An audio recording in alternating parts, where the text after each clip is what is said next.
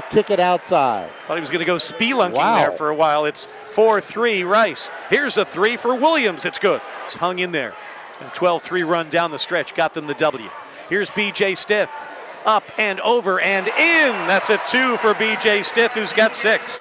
And their losses in league have been tight. Caver now. He turns and fires a 3 and hits a 3. Ahmad Caver with 8 out of the box.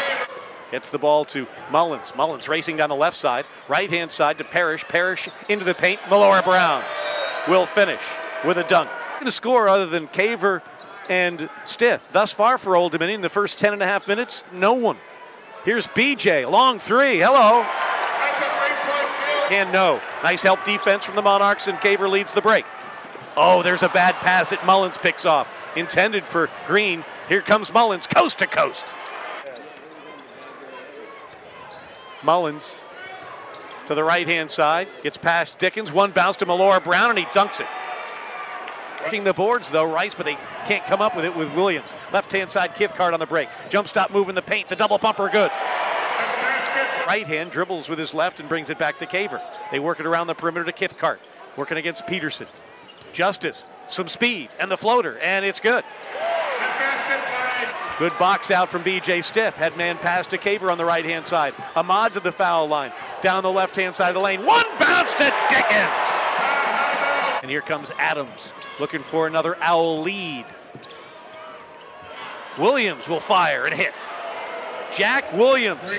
Williams hacked by DeJour Dickens. No whistle there, and here comes Wade. After the Monarch fans thought it was a travel. Here's Cathcart. Caver working against the taller Peyton Moore. He's the 6'4" freshman from Los Angeles. Very young Rice team. Here's B.J. Stith from the corner. That one's good. Tries to get past Caver, can't do it, runs into traffic, but still hits the tough shot. Mullins defending Caver, now Williams picks him up. Down low, Wade open for the layup, what a find from Caver. Cart to Caver with 8 on the shot clock. Mullins is right in front of him. Carver sets the defense. Caver's gonna set up for a long 3, good! And the lead is 7 with 30 seconds to go. Long 3 from Adams at the other end is good. Don't go home yet, kids. 16 for Cathcart, 13 since intermission. It's 80-74. Here's Mullins, cosmetic only as he drives and lays it up and it's got 15. And there's your ball game. A good ball game that featured 7 lead changes and 6 ties. Monarchs come from 4 down at the half to defeat the Owls 80-74, Dave.